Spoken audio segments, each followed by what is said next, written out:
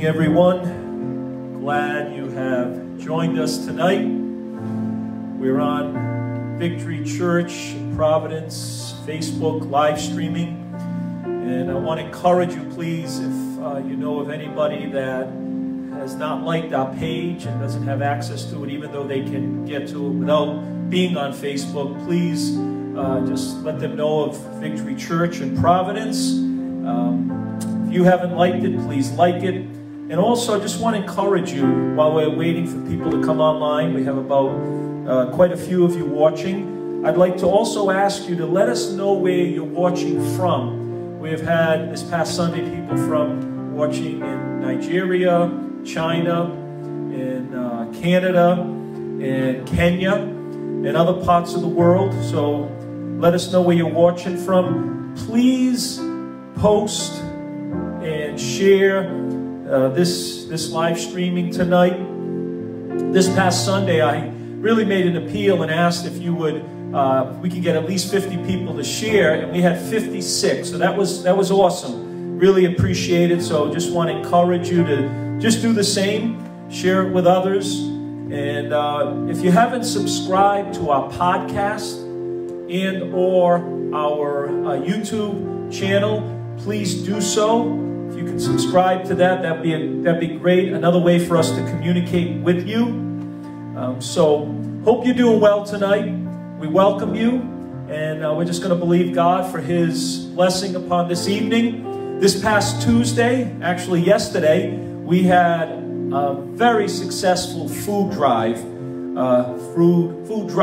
Actually, we literally had people pull up. We made them stay in their car. They popped their trunk, opened the back seat. All of our workers wore gloves, masks, make sure we're being safe, being wise. But we want to reach out and be a blessing to the community, to people. And we gave away to 87 families. I don't know what was the 87 number. I guess that's just what we were filling up. So we're going to do it again Tuesday. So we're so grateful. We blessed 87 families. Think of children, maybe 400 or 500 people we're able to impact and love on and encourage during this difficult time. So we're going to do that again Tuesday. So we look forward to just, once again, being the church outside of the four walls of the building. Encourage you. We know Sunday, 10 o'clock, Wednesday, 7 p.m. Next week is actually Holy Week. It's Good Friday. We're going to have a Good Friday service. And again, live streaming, and want to encourage you to get some juice, some crackers, and partake with us. We're going to do communion, and in your homes, wherever you are, wouldn't that be awesome if we can join together as a body, a community of faith, and partake and remember what Jesus did on the cross. So just prepare for that. That's next Friday, and we look forward to that. So tonight, just want to encourage you, once again, something I've said before, feed your faith and starve your fears. How do you feed your faith? You feed your faith through the Word of God, through worship, through prayer.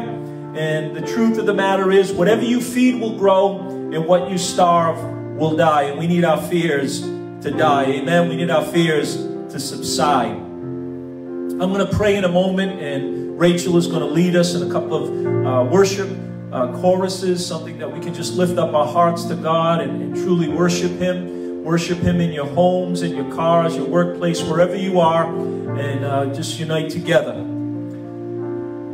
You know, at this time, we could be inundated with so many different Facebook posts and social media posts, and hear and see so many preachers. And even, you know, what's been amazing is the other night, I think it was T.D. Jakes on one of the major news networks was asked to pray, and he prayed in Jesus' name, and that was awesome to hear him pray at such a time as this. But, you know, there's so many great and godly leaders out there who have a great following. They have a lot of notoriety. Many of them, they're real leaders and generals in the faith. And I've listened to them. You've listened to them. Maybe you've listened to Franklin Graham, T.D. Jakes, Jim Cymbala, and whoever your favorite preacher besides me is, you've listened to. And, you know, I've listened to them at this time because I want to I want to hear what they have to say, because they are such great men of faith, great women of faith, whoever they might be.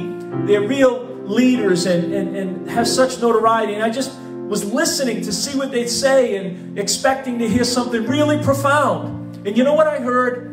I heard what we all have been saying and what we all realize. You know what they've been saying? We need to pray more. We need to read the scriptures more.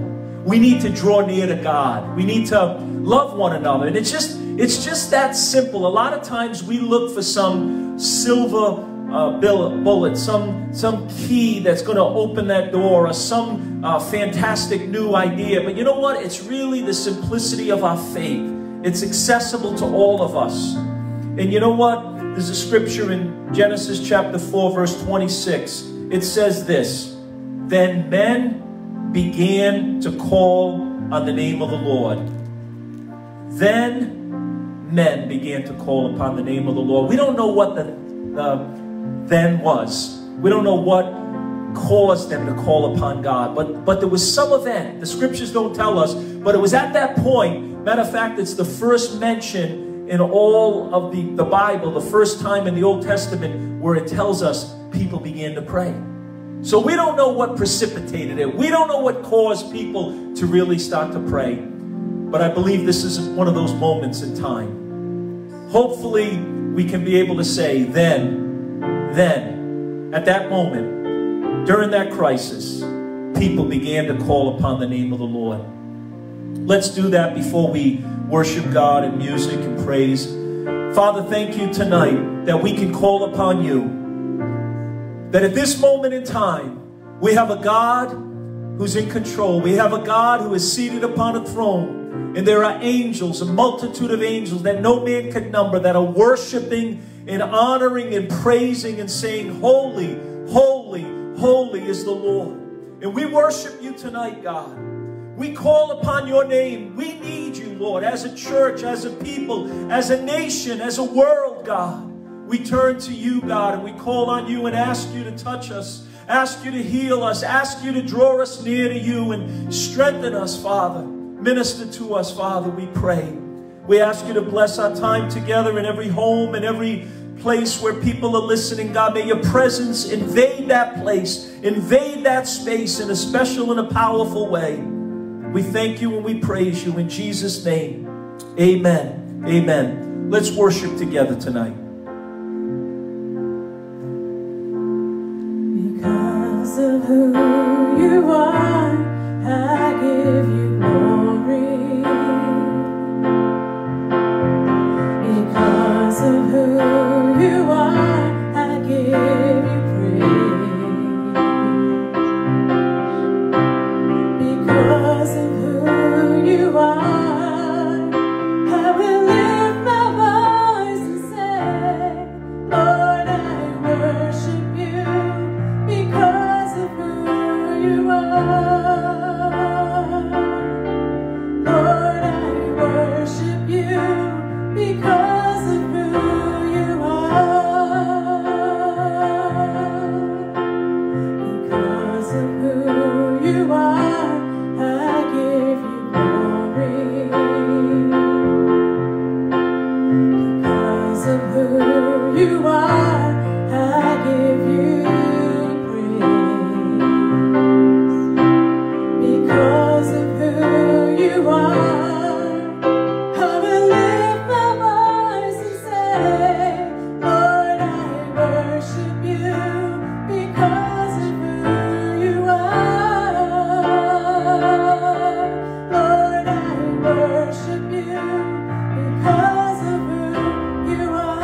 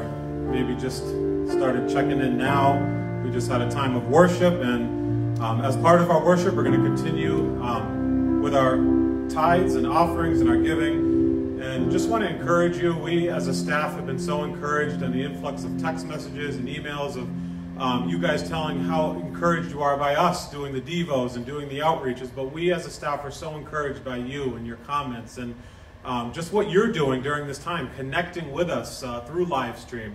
And so we just want to thank you for that, encourage you. Keep pressing in. Every day seems to be a new headline, a new breaking news, but God is the same yesterday, today, and forever. And we just want to encourage you, as things become more uncertain, God stays the same. He has good things for his people and his church. So stay connected not only with the church, but with one another. Before we just pray over the offering, we do want to remind you that we have 4 very easy ways in which you can give. You can give through our church app. So if you already have our app, there's a give button right on the bottom. You can give that way. You can give on our website at victorychurchri.com. So if you're newer, if this is the first time you're tuning in and you've heard about the ministries that we're giving to and you want to help support it, you can just go right to our website and there's a give button right on the top right-hand corner. You can also text to give. We've put up some graphics in our Facebook feed of just different codes where you can text in a matter of seconds to be able to give. All you have to do is do the amount and then the code. So our codes are simple. If you want to give to the tithes and offerings, the key word is just tithes. If you want to give to missions, guess what? It's missions. If you want to give to the capital campaign for the youth expansion, all you do is the amount and campaign. And for youth, if you want to give, if you're watching tonight, you can put in for Speed the Light, STL. And that's it. And then lastly, groceries. As Pastor Richard mentioned, we're going to be doing another grocery drive, and it was so successful because of your giving. So if you want to continue to give to that and you want to text, just text the amount and groceries to 84321. I just want to share a scripture that is just so powerful. I've been reading it over, and it says this in Proverbs 23, 4-5. Do not wear yourself out to get rich. Do not trust your own cleverness. Cast but a glance at riches, and they are gone, for they will surely sprout wings and fly off to the sky like an eagle. And how many of us can just attest to that scriptural truth of riches are gone sometimes, and you see our stock markets, you see things shifting, and where people had money and now they don't, people are panicking. We have to look to God as our provider, especially in these tough times. And so just what that says, do not wear yourself out to get rich. Our lives aren't made to get rich. God does bless us, but that's not where we hang everything on. And we want to encourage, as you give tonight, what you've already given through, look what we have been able to do as a church already. Yesterday, if you could have been here to see the success, to see the families who were impacted. A young man drove his car down the street and asked where the groceries are. He was wearing a nice suit, had a nice car, but he just said, my wife and I were just laid off, and they're starting to panic about groceries, and he wanted to know where it was. He sped into the parking lot, and we were able to bless him and his wife. Countless stories of just people in our community who are suffering, and because of your giving, we are still able to impact our community, and that's a powerful, powerful thing. And so we just want to let you have time to just give even now. Just take a moment, do one of those things. The fourth option is also you can still write a check. So if you want to take a moment, write a check, or even put cash in an envelope. Our offices are still open, so you can come and drop it off in the mail slot, call ahead, let us know. That way we can get it. But thank you so much for your giving. I'm going to take a moment and pray over every household, over every family, just that God would continue to bring increase, not just physically in your bank account, but spiritually to your mind as well. Just join me as you're in your living room. Just hold hands with your kids or your husband, your wife. And Lord, we just pray right now, God, that you would just touch every household tonight. God, those who have been giving faithfully, I pray, God, that they would see an increase, God. Not just physically, but God, they would feel you spiritually in their mind, that you would bring peace to them as they look to you in these uncertain times. God, we thank you for those who are giving of their tithes and offerings. We thank you for those who are continuing to give to the capital campaign, to the missions, God, to the youth who are giving to Speed the Light. And Lord, those who gave for the groceries, God, to be able to provide food and toiletries to families, 87 families. God, thank you for those who gave. But God, bills are still coming in. God, we are still called to minister to our community. So those who give tonight, I pray that there would be more increase, God, that they would continue to look to you as these weeks go by. You are our provider, and we believe that, God. And we just pray a blessing over this money that comes in. Let it be multiplied, God, and let it go out to advance your kingdom here in Providence and throughout the world. And it is in your mighty name we pray. Amen. Thank you so much for your giving.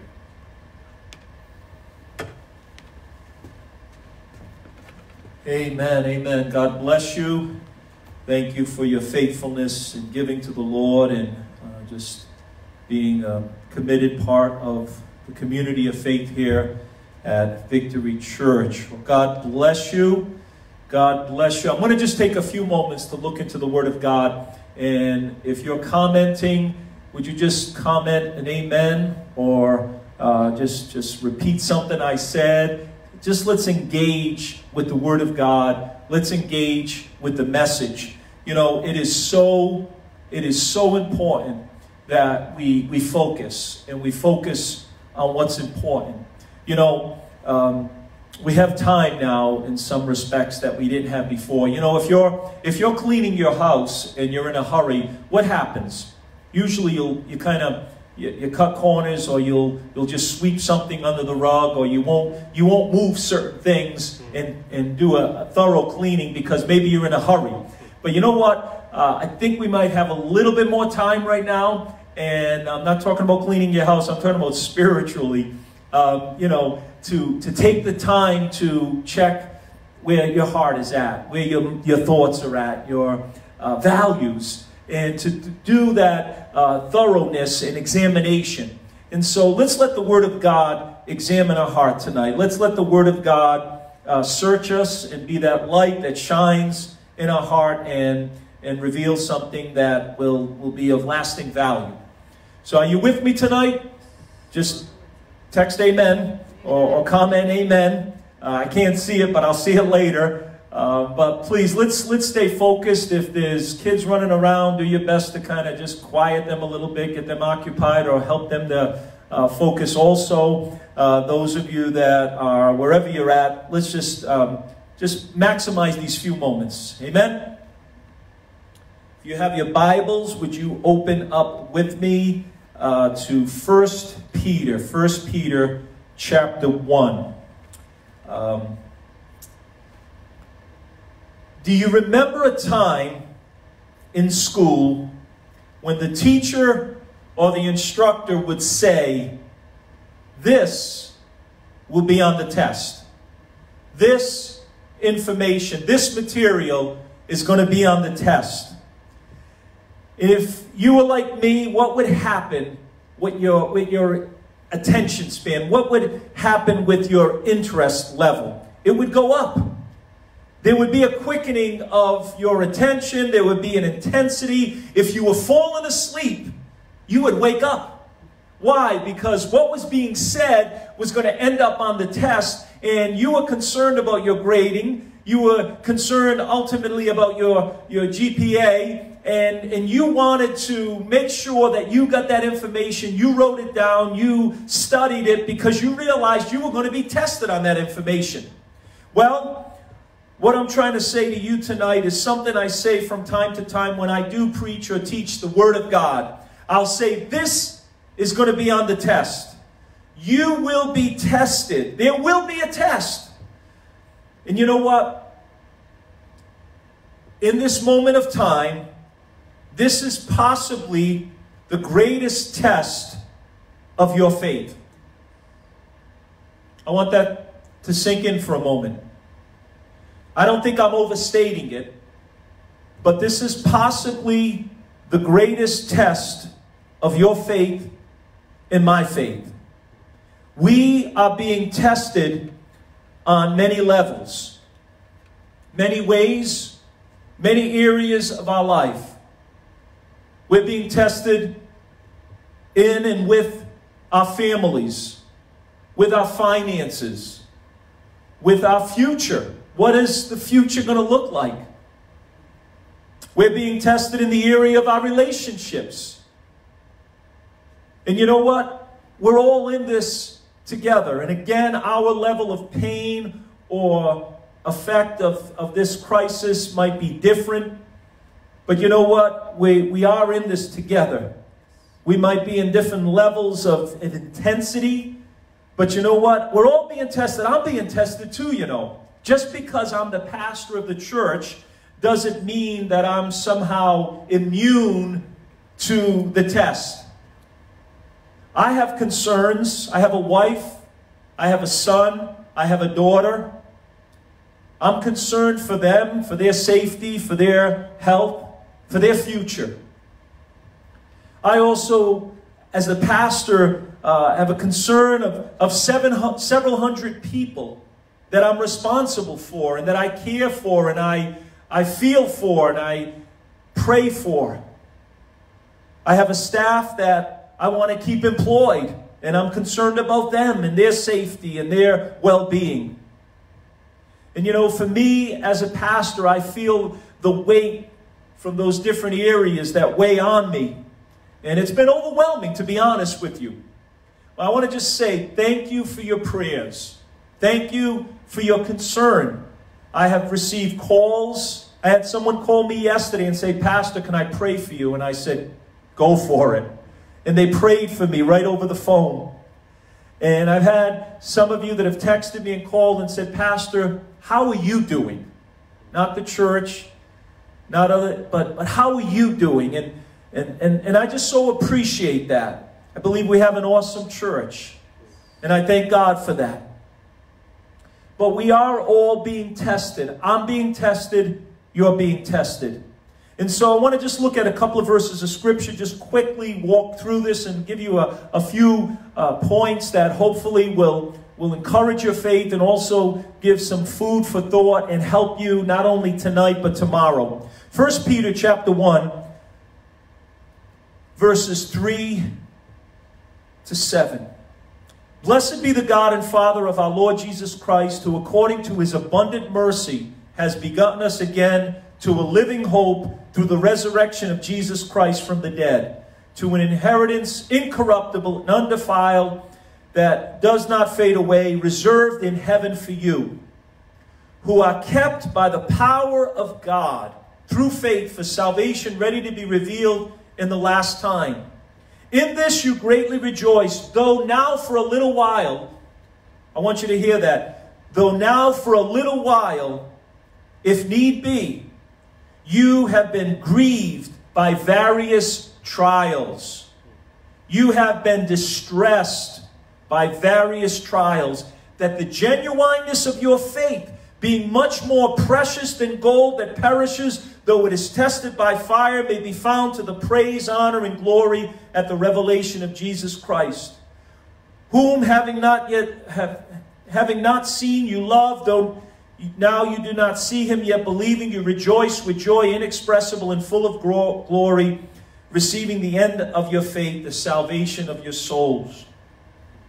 Peter writes about this test that we all face, the testing of our faith in these scriptures.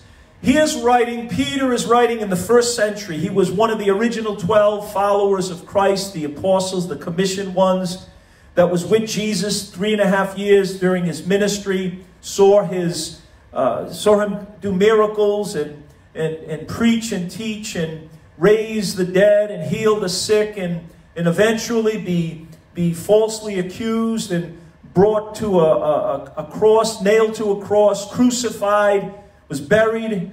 Peter saw him raised in his resurrected body, and Jesus is now ascended into heaven. And here Peter is still on the earth following Christ and fulfilling his mission, just as you and I are 2,000 years later. And he's writing to encourage believers who are going through afflictions, disappointments, and tests and trials of their faith. He is writing to a group of Christ followers just like you and I, who are being severely tested.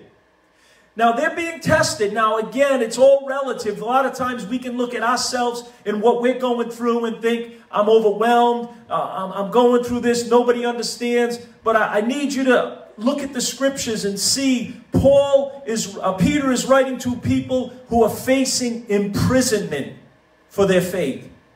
They're facing physical attack and even death. Even death. People who will die for their faith in the first century, persecuted, outcast, going through severe trials. And he is writing to give them wisdom and insight on how God gives us joy in the midst of the trials of our life. What was Peter concerned with? Peter was concerned with the faith of believers. Look what he says in verse 5. You are kept by the power of God through faith. Verse 7, the genuineness of your faith.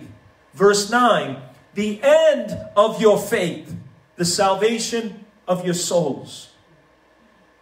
Now understand, as the teacher says, the instructor says, this will be on the test. You will be tested. I will be tested. The question is why? Why does God allow tribulation, trials, pain, suffering? I don't propose to have all the answers tonight, but according to this passage of Scripture, I want to just give you 3 quick points. Don't get nervous. Don't switch churches right now. Stay with me. Stay with me. I'm just going to take a few more moments. But why the test of our faith? Number 1, that your faith might be real. That your faith might be real. Look at it. It says in verse 7, the genuineness of your faith. The genuineness of your faith. What does it mean when something's genuine? Very simple definition. Truly what something is said to be. Authentic. We want to have authentic, real faith. When someone has a leather coat, a leather handbag, a leather wallet, or something leather, we want to know, is it genuine leather? Meaning, is it real? Or is it pleather? But is it genuine? Peter is writing and saying that you have been grieved by various trials. Your faith is being tested so that your faith might be real. You see, it's easy to say I have faith. It's easy to say, oh yes, I believe in Jesus. I believe in God. But it's another thing to live out that faith in the midst of the tests and trials of life. James writes in his letter to the early Christians, he says that faith without works is dead. And people were saying, well, we believe, we have faith. And you know what James said to them? Listen, wait a minute. If you don't have works, your faith is dead. And you think you're impressing God or impressing someone? Even the demons believe and they tremble. So he was saying that even the devils believe, quote unquote, in God, but that doesn't save them. So faith alone is not enough. And you see, it's not enough to say, I believe tonight. We have to live out our faith, especially now, that our faith might be made evident, that it would become genuine and real. You see, we want to have genuine leather, not a cheap knockoff. We want to have genuine faith, not a cheap imitation. There is so much imitation faith. I've said it before. We've seen it in this nation. Christianity is a mile wide, but only an inch deep. What do we mean by that? We mean that there's a veneer of Christianity. Many people proclaim their faith in Christ and say they're Christian, but it's surface. There's no depth to it. But the trials of life produce a depth in our life. Now, I'm not talking about doing something foolish. I'm just talking about trusting God, believing that He is going to see us through, experiencing His peace in the midst of a storm. I'm just talking about the reality of our faith as we walk with God right now, in this time, in this hour, in this moment of history, that our faith might prove to be real. Number 2, that our faith might be refined. Why does God allow testing? That our faith might be real and that it might be refined. What does it say in this passage of Scripture? That your faith is much more precious than gold, that perishes though it is tested by fire. Listen, we would all love the gold, the metal gold that's worth $1,600 an ounce. Just an ounce of gold is worth $1,600. But do we want a faith that is worth more than gold? But you know how that faith is refined? Through tests, through what we're going through right now. You see, a jeweler, a goldsmith, a refiner of precious metals puts the heat to the metal, 2,000 degrees, to do what? To purify that metal, that gold. So what happens? The imperfections, the impurities, the dross comes to the top, that it might be skimmed off, so that what remains is gold. You see, we're being tested by a fiery trial like we've never seen before. Wouldn't you say that's true? That right now, the future is uncertain, the questions are many, everything's shifting, everything's changing every day. Our routines have been turned upside down. Maybe our jobs have been turned upside down. Maybe where we work, it's a difficult place. Maybe you're in the medical field, as many of our church members are. We pray for them every day and continue to pray for those who are on the front lines, medically speaking. But we're going through a fiery trial like we've never seen before. Remember in the book of Daniel, it was Shadrach, Meshach, and Abednego. 3 young men in a pagan culture, in a pagan society, but because of their integrity, they rose to places of prominence and leadership in the kingdom of Nebuchadnezzar, in the Babylonian kingdom of that time. They rose to high degree, but because of their faith, they were persecuted. And we know the story that they were thrown into a fiery furnace. And you know what? When the king threw them in, the Bible says that he heated the furnace 7 times hotter. He turned up the degrees on the stove, if you will. He intensified the heat. And what happened? They were thrown into that fiery furnace. The Bible says they were bound with ropes, and they were thrown in there to be killed, to perish. But we know the story that the king threw 3 men in there. And then he went to look, and he saw something that blew his mind. He saw something that so confused and confounded him. And he called his leadership team. He called his associates, and he said, "Did we not throw 3 men in that fiery furnace? How come I see 4? And he said that 4th man looks like a son of God. What he didn't know was that 4th man was the Son of God. It was the Lord himself in that fiery furnace. Jesus was with them in the fiery trial. And that is prophetic, and that is powerful for you and I tonight. Jesus was already in the fire before they were thrown in. What does that mean? That means Jesus is already in your fiery trial. He was already in today, yesterday. He was already here in this crisis that's going on in this world before we got here. Why? Because he is eternal. He is the same yesterday, today, and forever. He's the Alpha, the Omega, the beginning and the end. He was already in this very moment of time. And Jesus said, "I will never leave you nor forsake you." You know what happened to those 3 young men that were thrown into that fiery furnace? You know what? The only thing that was burned on them was the ropes that held them captive. You know what I believe? I believe, according to the Word of God, that we are going to come out better than when we went into the trial. The fiery trial, according to the Scriptures, is going to refine us. It's going to purify us. It's going to make us more like our Savior, Jesus Christ. It is the fiery trial that purges us, that refines us, that makes us more precious than gold. The faith that we have. Our faith is being tested, but we're going to be stronger. We're going to walk taller. We're going to be more than conquerors in Jesus' name. And lastly, why the test of our faith? That your faith might produce eternal results.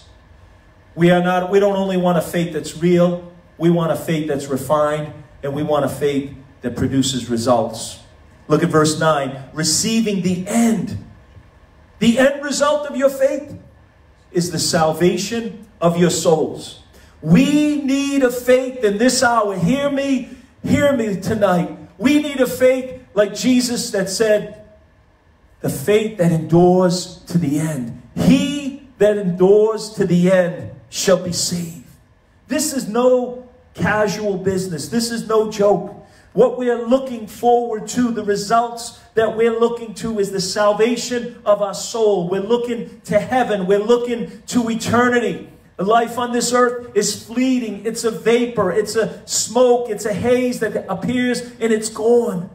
The real test of your faith is, will you and I make heaven our home?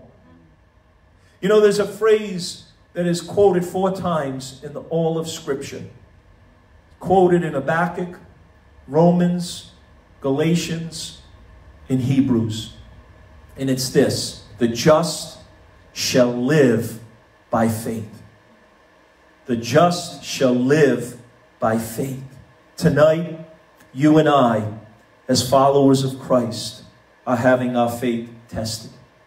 But you know what? Unlike the king who turned up the fire 7 times hotter and who was seemingly in control of the furnace and the fire and the trial, our God is in control. I truly believe that. Our God is in control. And God is purifying our faith. He's strengthening us. You know, the reality of our faith, or the product of our faith, what we're looking for our faith to be, is strong. Amen? Just like this chain, the strength of this chain is dependent or is realized by how much pressure it could take. The more you pull this, or the value of this chain is really of how much pressure it can take. Your faith, the reality of your faith, the genuineness of your faith and my faith, is how much we can endure, how much we can take. And I want to just encourage you tonight. You see, God is the one that's going to help you to endure. It's not our strength. It's as we wait upon the Lord, we renew our strength. We renew our strength. As we trust in Him, we get stronger. As we go through this fiery trial with Him, we get purified and refined, and we come out better tonight. So I want to just pray as we close, or we begin to close, and just ask God to bless the Word of God to our hearts. Amen. So, Father, right now, in the name of Jesus, I pray that this Word that has been spoken, these simple Scriptures, would come alive in the hearts of your people tonight. God, everyone that's listening, God, let their faith come alive. Let their faith be real. Let their faith be refined. Let their faith produce results tonight. Father God, bless the Word of God to each heart and every mind tonight. We thank you and praise you in Jesus' name. Amen and amen. Pastor Maureen is going to come, and she's going to read and declare Psalm 91 over your life. And then Rachel is going to close us in a worship chorus. God bless you. Be encouraged in the Lord tonight in Jesus' name. Praise the Lord. Encouraging word. Amen. Thank you, Pastor. And we are just so blessed to have Pastor Richard and Pastor Mike, Pastor Lisa, and just always encouraging us, and just to continue to press in, press on. And that's what we're doing. Amen. So good to be here tonight with you. And like we've been saying, we do miss you all. And we are praying for you. So tonight I just want to read Psalm 91. You know, with all the fears, people are out there so fearful. But we have the Word of God that can keep us so strong in our faith to believe that He's able to protect us through it all. Amen? He who dwells in the secret place of the Most High shall abide under the shadow of the Almighty. I will say of the Lord, He is my refuge and my fortress. My God, in Him will I trust. Surely He will deliver you from the snare of the fowler and from the perilous pestilence. He shall cover you with His feathers, and under His wings you shall take refuge. His truth shall be your shield and buckler. You shall not be afraid of the terror by night, nor of the arrow that flies by the day, nor of the pestilence that walks in darkness, nor of the destruction that lays waste at noonday. 1,000 may fall at your side, and 10,000 at your right hand, but it shall not come near you. Only with your eyes shall you look and see the reward of the wicked.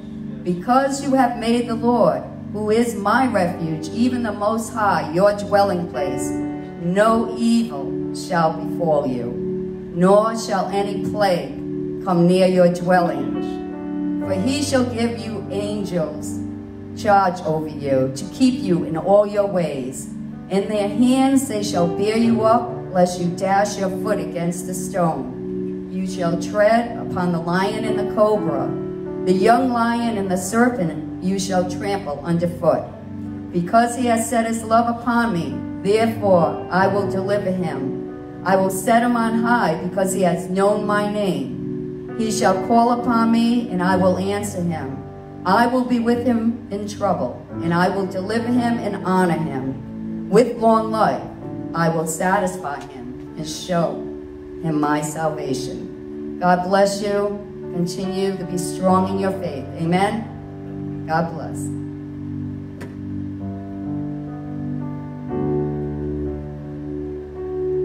Say the name of Jesus. Say the name of Jesus. Say the name so precious. No other name I know. Say the name of Jesus. Say the name of Jesus. Say the name so precious. No other name I know that can calm your fears and dry your tears and wipe away your pain. When you don't